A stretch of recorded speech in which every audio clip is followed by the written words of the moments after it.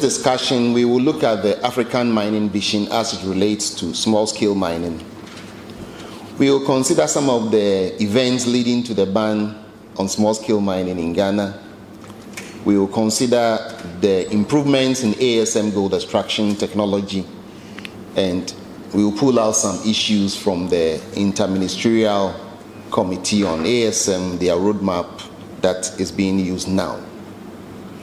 The African mining vision places a lot of emphasis on small-scale mining.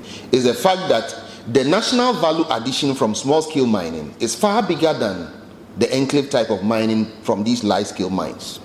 Because the money that is generated in small-scale mining is always spent locally. So it contributes directly to national value addition. If you generate the money in, say, Dunkwao, if you don't spend the money in Dunkwao, you will spend it in Kumasi. If not in Kumasi, at least it will be spent in Accra. So eventually the money stays.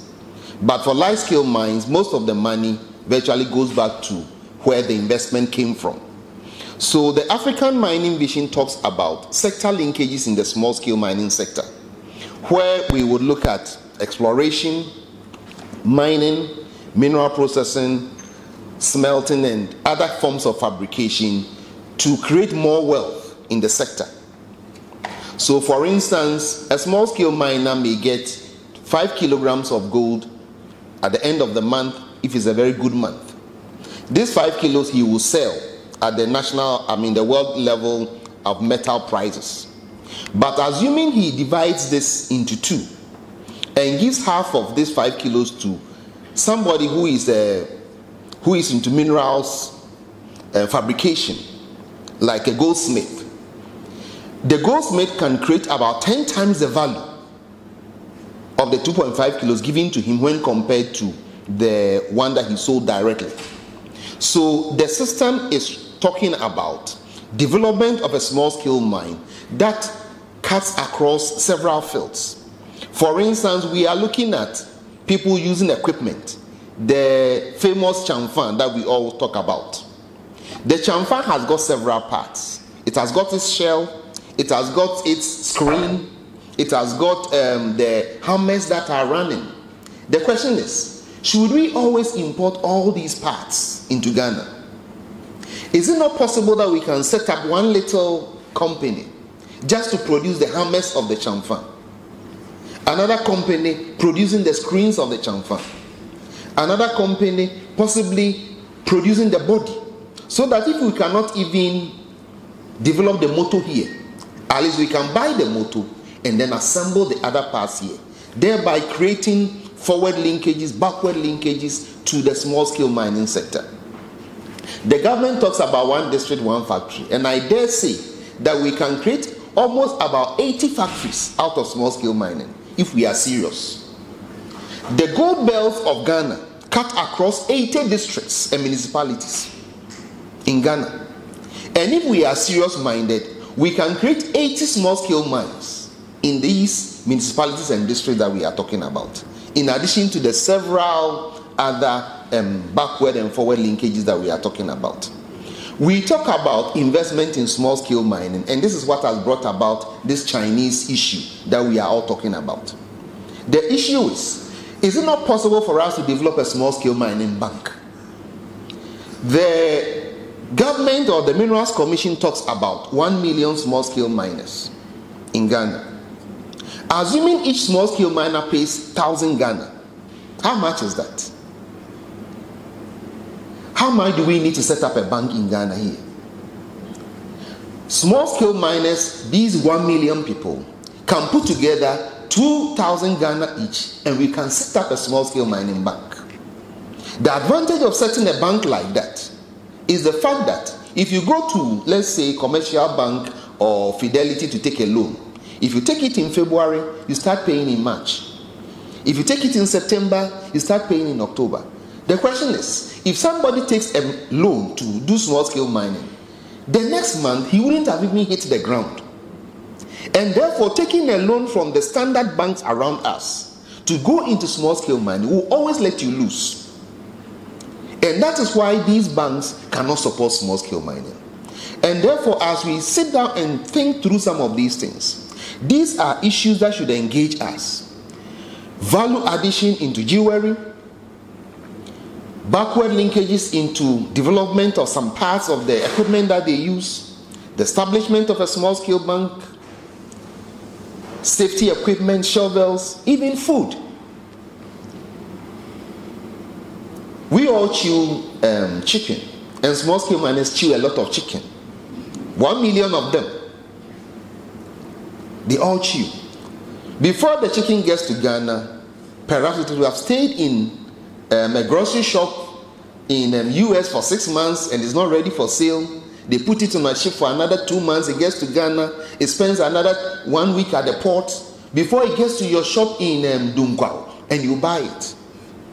But if we are able to develop the linkages, perhaps we can get about 20 poultry farmers working to feed small-scale miners. And that would create so many linkages around us and so many industries. The African mining vision wants to look at the effect of the resource curse in Ghana so that we will not continue to send all the money that is generated in our industries outside. Look at the tale of two cities. One is Johannesburg, one is Prestia. Mining has gone on in these two towns for almost the same number of years. What do we see now? If you go to Prestia and you are driving, you dodge one pothole, you get 2 free. You dodge one pothole, you get 2 free. Go to Johannesburg. The place is different. Why? Because in Johannesburg, the money that was used in building the city was generated in the city. The money that was used in mining was generated in the community. And therefore, when the money was obtained, it was spent in the community. That is why it is important for us to generate the money that is used for small-scale mining in Ghana, so that when we get the money, we can spend it in Ghana. And that is the reason why if you see small-scale miners always bringing in Chinese and other foreigners to do small-scale mining, it is not good enough. The small-scale miners who are here. It is important for us to build a system that is robust enough to sustain the small-scale mining industry in Ghana. Because if the little money that we are supposed to use in developing our communities is also being taken away by other people, then what else do we have to use to build our communities? Let us avoid the resource curse and reverse it, so that one day Prestia can, if not even become like Johannesburg, at least like Accra. And that will be very useful. Talking about the small-scale mining environment, it is the favorable geological environment in Ghana that propels small-scale mining.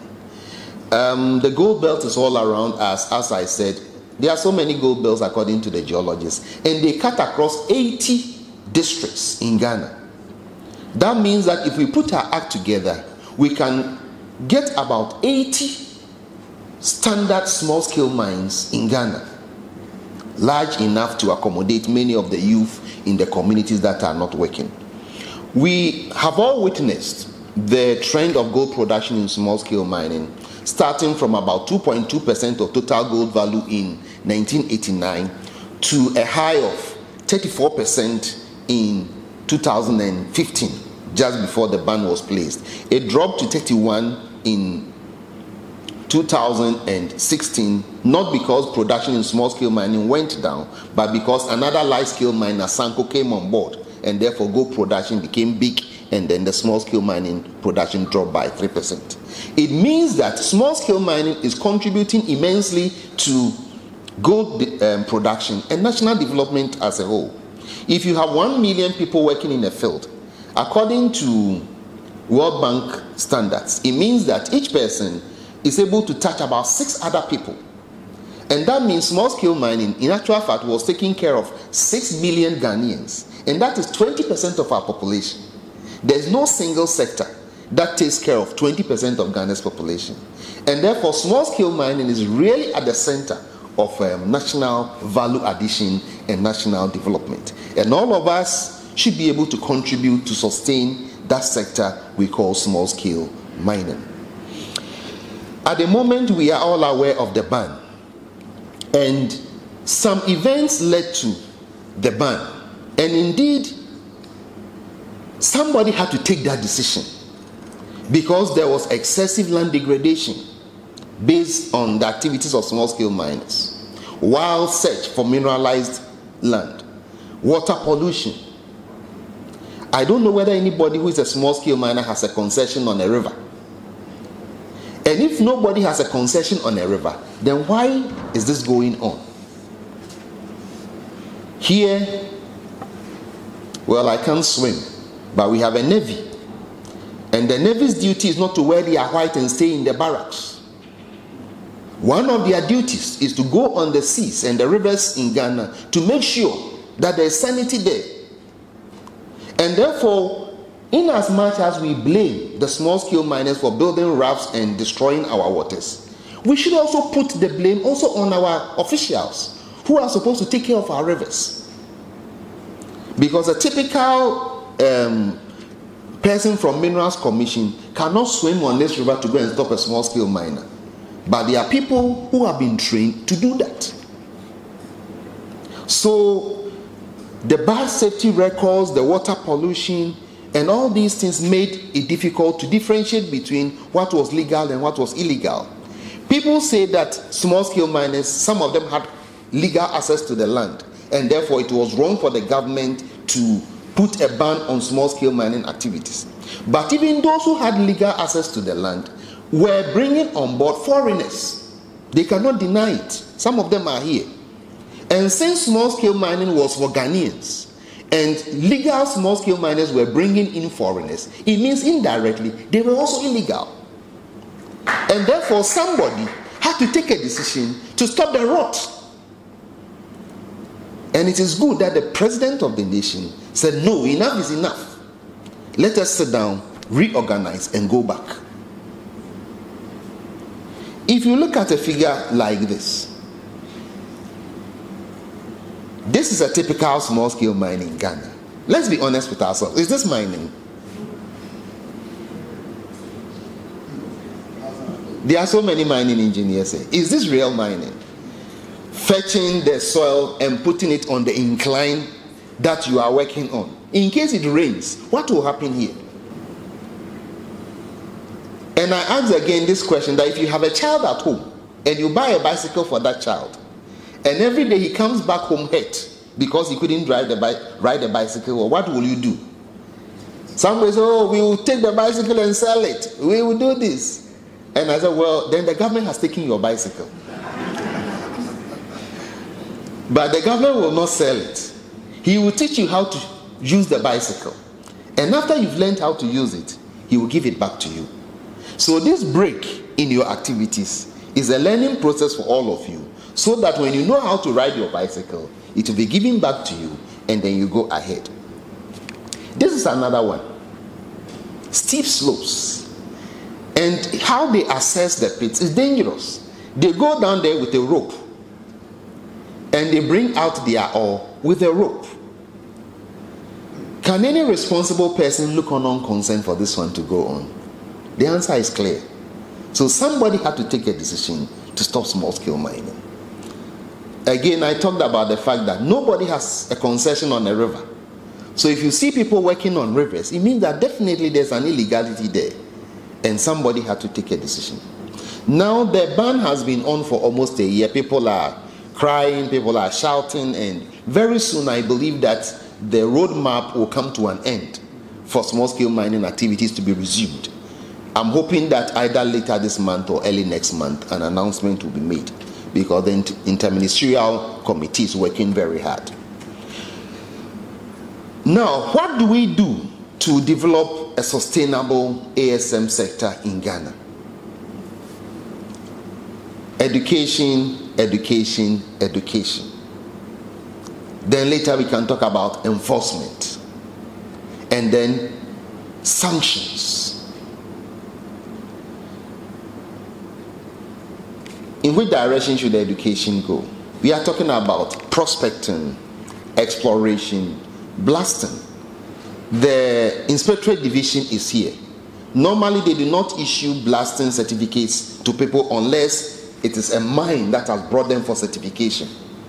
But I'm hoping that very soon they will revise some of the things they do, so that small-scale miners trained at UMaT can be brought for certification, so that in every district in Ghana where there is small-scale mining, we will have certified blasters amongst them who can blast according to the laid-down principles, so that nobody gets hurt. Because whether we like it or not, small-scale miners are blasting, and the law allows them to blast. But then the Inspectorate Division doesn't issue licenses unless they are coming from a mine. So we all should be able to think about it and say that, look, in every district, let us train about 10 blasters for small-scale mines, so that these people would go from one concession to the other, blast for a fee, and bring some sanity in that area. We will also talk about resource optimization, the use of mercury and non-mercury processes, and then tailings disposal, not just throwing away stuff. The Interministerial Committee is doing something now which we call model mines. I'll talk about it. And I'll also talk about something I'm dreaming about, which I call the quadrant mining system. We are talking about the fact that cocoa production has gone down, and therefore small-scale miners should not be allowed to buy cocoa farms. The question is, you take this decision in Accra, but who will enforce it at Botiboni? These are the issues on the ground. Botiboni, who is here who knows where Botiboni is? And if somebody there wants to sell his cocoa farm, how can you prevent that when you are sitting in Accra? So it is important for us to get laws and mechanisms on the ground that will help in some of these things, so that we can mine without necessarily losing the cocoa issues. Now let us talk about some of the technological advancements in the field. The first thing I want to look at is liberation. Small-scale miners normally use the chamfer and then the disc mill, which is locally used in grinding corn, that we call the corn mill. The chamfer would normally grind and release particles of size 80% passing 1 millimeter, while the disc mill would also grind and release particles 80% passing 4 to 5 microns. The question is, what is the particle size of the gold itself? So if somebody who is using the chamfer grinds to 1 mm and thinks that he can get the gold, what is the particle size of the gold? Gold, as we know, can be as fine as 1 micron. Of course, that doesn't mean they should grind to 1 micron. But if you are doing gravity concentration, then you should know that standard gravity concentration equipment can pick particles up to about 40 microns. So the sluice board and the pan and all those kind of equipment that small-scale miners use, at least so long as it's around 40, 20 microns, it can pick it. So if you grind to 1 mm and you think that you are liberating the gold, you are just, that is why we say that small-scale miners normally pick only gravity recoverable gold and leave a good percentage of the gold in the tailings. And many large-scale mines are taking advantage of that. It is not every problem that is spiritual. Are the small-scale miners here? Research by one small-scale miner who did his master's in UMaT. Collins, Kwasi, are you there? Kwasi is a small-scale miner who came to do masters in my department. And his research indicates that the typical Chinese mat cannot catch small particles. Any particle below about 100 microns will not be caught by the Chinese mat. So if you build your sleeves and you line it from head to toe with Chinese mat, you are catching only nuggets. All the rest go to tails. And that means when you are building your sluice board, it is important to start with a portion. You have your Chinese mat, then you can follow it up with some corduroy material and possibly some blanket, so that the three together can catch the coarse, the middle, and the fines. If you don't do that, it means that virtually most of the gold that you have milled are being washed to tails, whilst only the nuggets are being caught. So it means that in small-scale mining operations, if you want to improve upon the gravity concentration processes, it is not only about the Chinese mat. It is also about the blanket and also about the corduroy material, because these will catch the coarse, the middlings, and then the fine material. At the moment, Ghana has signed on to the Minamata Convention on Mercury. And that means we all have to take steps to help reduce mercury usage and mercury emissions in small-scale mining operations. Mercury is lost through spillage during amalgamation, poor amalgam distillation, and so many other processes. And there's the need for mercury-free technologies and also methods that capture mercury after it has been used. How do small-scale miners use the mercury? As we know, they do the normal roughing operation on the sluice board. They take the sluice concentrate and they do panning. And after they get the panned concentrate, that what they call the kaji or the video, then they will drop the mercury in it and rub it so that the mercury and the gold can make contact to form the amalgam. The rubbing of the concentrate and the mercury together has the potential to force mercury into the body of the miner, because mercury can pass through your skin into your bloodstream. So it means that this is a very dangerous activity, though they do it easily. And here too, you cannot wear gloves, because the gloves will just rub against the sand and it will break apart. What can we do then? At the end of the day, they get their amalgam and they handle it. Some of them even can suck the mercury with their mouth and get it out. It is important for us to get a very simple technology that prevents the small-scale miner from coming into contact with the mercury. What do we do? Very simple. Get yourself a bottle. Get yourself a funnel. When you get the final concentrate, pass it from your sample tie into the bottle. Add your mercury into the bottle, cork it up, shake it between 3 and 5 minutes. After that, discharge it onto the sample tie. Amalgamation is complete. No contact with mercury. This is something that we have been talking with the small-scale miners about, that this small bottle, which can be any bottle at all, can help you to do your amalgamation without you coming into direct contact with the mercury. Again, after getting the amalgam, you have to get your sponge gold out. And people would put the amalgam on hot coals and blow air across from their mouth. And as the mercury fumes are coming out, they'll be inhaling it directly. Once I had the chance of engaging a small-scale miner, and I asked him, so why can't you stop this and then do something else instead of inhaling mercury every time? His question was, if I continue using mercury, how long will it take me for me to die? I said, well, mercury is not an acute poison. It's not like cyanide. You can be around for the next maybe 5 to 10 years. He said, oh, if I can spend the remaining 10 years of my life alive, then I'm okay. Even my father he didn't reach that age. So psychologically, we have to work on them. The education should go from technical to psychological. As anthropologists here, maybe we have to engage them as part of the education. So the mercury fumes come out at various stages, either through the open burning or also through the smelting operation that takes place later. A study was done in a village called Dumasi, and people were brought on board, some male, some female, some galamsey, some non-galamsey. And samples, biological samples were taken to assess the impact of mercury on the public health of the people in that village.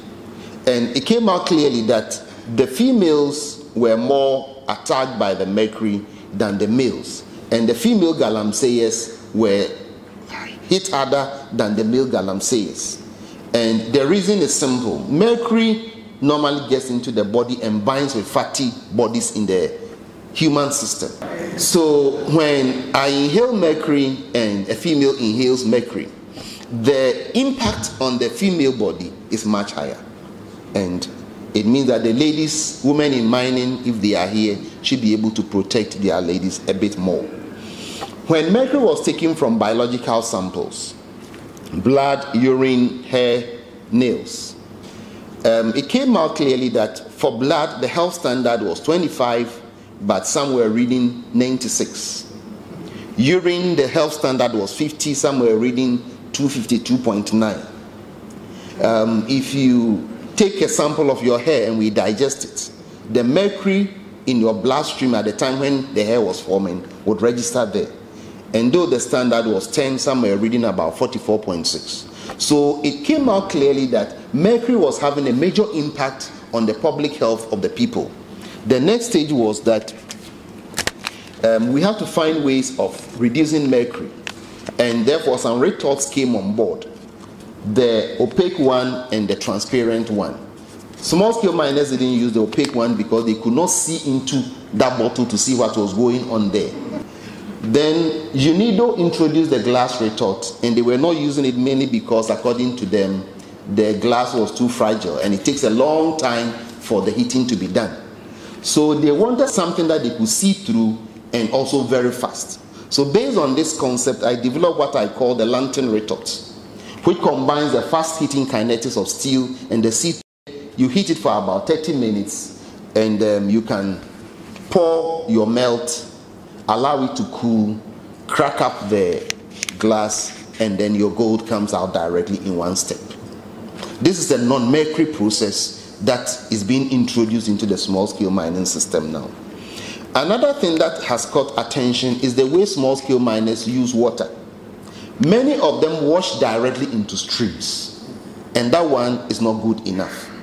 What at the moment we are introducing is a 3-stage pond technique, where before the small-scale miner starts working, you get your machine, dig 3 ponds, link them up with gutters, and then you, if you are using a trommel or a sluice board, you wash into the first pond. The material will settle, but the water will flow on to the second one. Further, particles will settle before it gets to the 3rd pond. So by the time it gets to the 3rd pond, it's already clean, and the water has been recycled for you to use. So when you have River Pra or River Densu by you, you have no link with that river. The only thing you do is to pump some water from that river into your pond, the pond 3. And once you start your operations, the river can be on the side, but you don't have any direct link with it. If they are able to do this, then they can recirculate the water all along. With time, pond 1 will get filled up. You get your excavator, you take the material out, and you start using it. If maybe you are working in a place where the ore is very lateritic, naturally when it is moving from pond 2 to pond 3, it may not be clean enough. Get alum in a fertilizer sack, put it in the gutter, so that as it passes over the alum, it will become clearer before it gets to the 3rd pond. This, we believe, can be used with minimum expertise, and every small-scale miner should be able to do this. My last point has to do with the roadmap that has been rolled out by the Interministerial Committee, the IMC. One of the key issues that they are doing, which I have their permission to talk about, is the development of model mines. I talked about the fact that the gold belts in Ghana cut across 80 municipalities, and we have 8 small-scale mining districts in Ghana. So the idea is to get a model mine in each of the small-scale mining districts, where the right thing will be done. Exploration, proper mining, resource optimization through extraction, proper tailings disposal. And anybody who wants to mine in that district can go for training at the model mine center before you are allowed to continue with your work. And in that model mine, it will be coupled to a leaching center. And in that leaching center, people in the area can bring their tailings to that facility for leaching, so that the resource will be optimized. Because though some large-scale mines buy small-scale mining tailings, you cannot carry tailings from Botiboni to Perseus for leaching. It will make the process not economical. But if there's a smaller facility close to you, you can optimize the resource usage and it will be better. Again, the last thing, I'm dreaming about a quadrant mining system. We always complain that cocoa production is going down because small-scale miners are buying cocoa farms. Now, it is not everything that you can get through legislation. If you sit in Accra and you legislate, nobody should sell his cocoa farm to a small-scale miner. The question is, how do you enforce that at Botiboni? But one thing we can all do is that we develop a quadrant mining system that if you buy somebody's cocoa farm, zone it into 4. Start mining in the first quadrant. Once you exhaust the first quadrant and you start mining the second quadrant, recover the first quadrant and start planting your seedlings. By the time you finish your second quadrant, the material here would have come up a little bit. By the time you get to the third quadrant, the first quadrant would have lifted up a little bit. You would have reclaimed the second quadrant, and then you mine the third. By the time you get to the fourth, the first material would have started fruiting, because now we have cocoa trees that grow within 3 years and they fruit. So if we are able to adopt this quadrant system, we can still have our mining and still have our cocoa farms. And I'm hoping that we can get some research funds to actually try it on the ground. We buy somebody's cocoa farm, we get miners to go and mine it and practice this quadrant system and see what happens after the mining cycle has come to completion. I believe that we can do these things, small-scale mining will change. And we are producing a lot of intelligent young guys in the university. And if they get to the field and the small-scale miners work with them, at the end of the day, we will have a whole revolution in the small-scale mining sector, and we all will be proud about that. Thank you very much. A very nice presentation.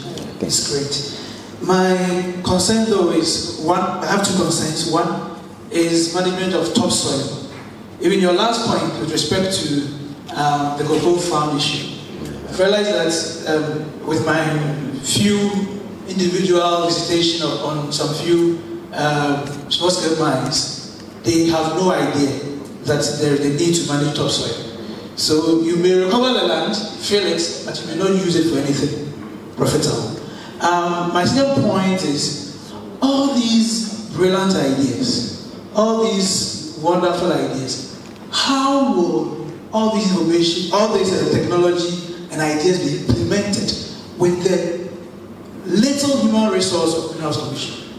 We can't employ numbers enough to monitor all these activities across the country. So in my mind, I think we should do, if the farmers will say, shifting cultivation, where we restrict mining to a particular area where we can have control over the miners. Then when we realize that they've mined enough and there is no resource which their technology can mine, then we can move them to another area. Rather than opening up the whole country, making it difficult for the Minerals Commission officer to monitor the mining at Thank you very much. The first one has to do with how do we manage the topsoil that they take off before they start mining. At the moment, small-scale miners have a lot of knowledge. Indeed, UMaT has trained 4,000 small-scale miners with funding from the government of Ghana. And therefore, the small-scale miner today is different from the small-scale miner of yesterday. And they know how to manage topsoil, so long as they are ready to do the right thing. So that one can be managed. And there was this other question about how to monitor to make sure that they are doing the right thing, looking at the low numbers of the officers from Minerals Commission. You have a strong point there. I don't think Minerals Commission can employ so many people that every small-scale miner will have an officer from the Minerals Commission looking over his shoulder. But I'm also happy about what WAIMM is doing, getting the engineers available to help and to supervise.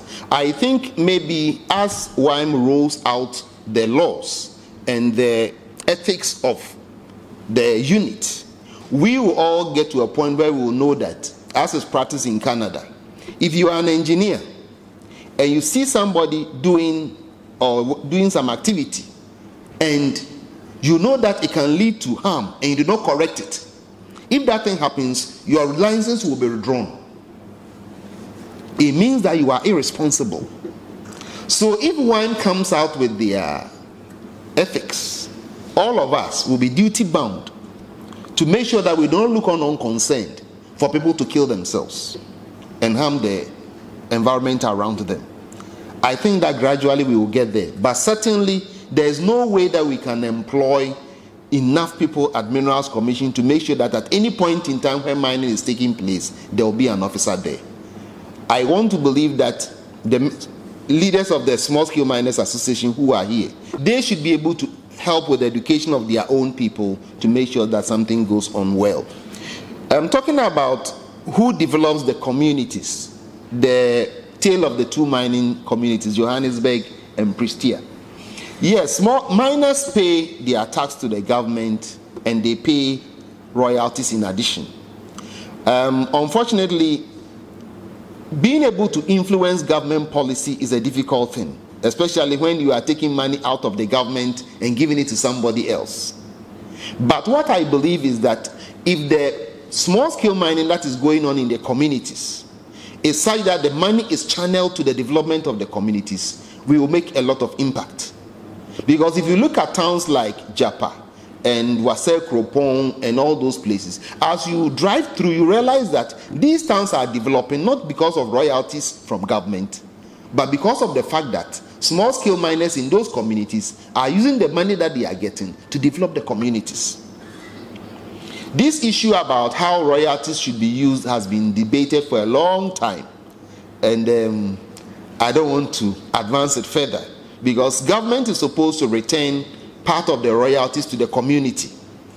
Normally, the government returns that money to the community almost about 2 years after it has been paid, because it goes into a consolidated fund before the Auditor General and the Accountant General will do their co-meetings all round, before later part comes to the assembly and the chiefs get their percentage that they use in buying umbrellas and big